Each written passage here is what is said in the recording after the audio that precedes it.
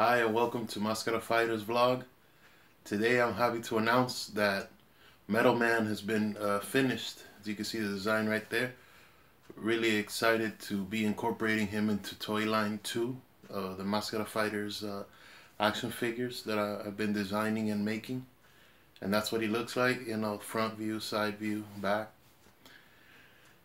It's awesome to have the leader of the bad guys design finally completed. I had done a couple of work tables where I had done some design tests, and they are exactly that, tests to see what's wrong with the figure, so the final version can be, clean and as best as possible.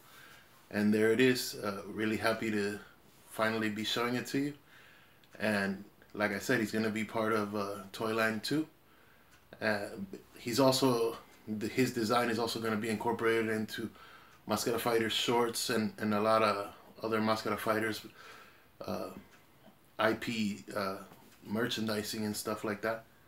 And thanks. And for more, subscribe, leave your comments. I always appreciate it. Till next time. Señoras y señores, bienvenidos a Mascara Fighters vlog. En este quisiera anunciar de que ya he podido terminar Metal Man 3D. La figura aquí, de que ven, la figura va a ser parte de Toy Line 2, de la segunda línea de juguetes de que hago para Mascara Fighters. Y bien contento de tener el villano principal de la serie representando, tú sabes, su equipo de Fatal Evolution, Evolución Fatal, en la serie de juguetes, porque ahora tienes los superhéroes y ahora vas a tener los supervillanos. ¿Sí? El bueno necesita el malo para poder, tú sabes. Y gracias. Y para más información, o si quieren hacer comentarios, cosas así, pongan su subscribe y pongan sus comentarios en